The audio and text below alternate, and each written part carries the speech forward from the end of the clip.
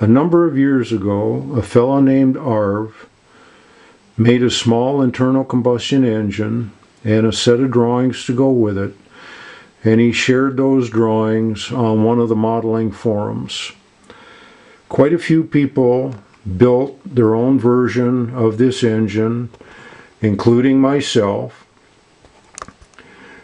I wanted to build something a little different, so I took the original drawings and modified them to make an air-cooled version, but also I wanted to add a hit and miss mechanism to it. This involved modifying things like the gears, the crankshaft had to be lengthened, and it included making all the parts to make the latch and the lockout mechanism for the hit and miss to work.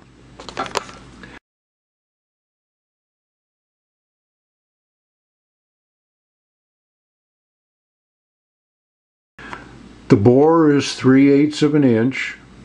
The stroke is 1/2 an inch. It has a spark ignition, and the spark plug has an 836 thread that's homemade. It's running on a fuel oil mixture of 86 pump gasoline and synthetic 2-stroke oil, mixed about 40-to-1. The timing is set to about 5 degrees advanced.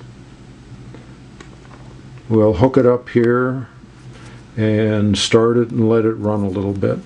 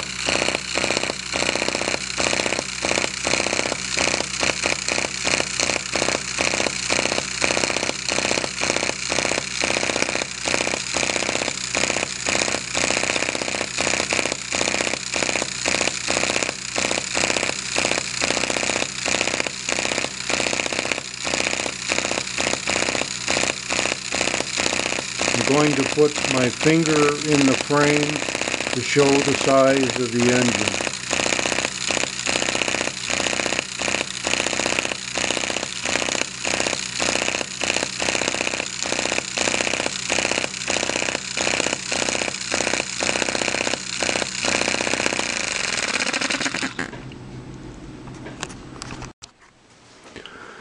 This engine, due to the better compression, can actually be hand started with the flywheel.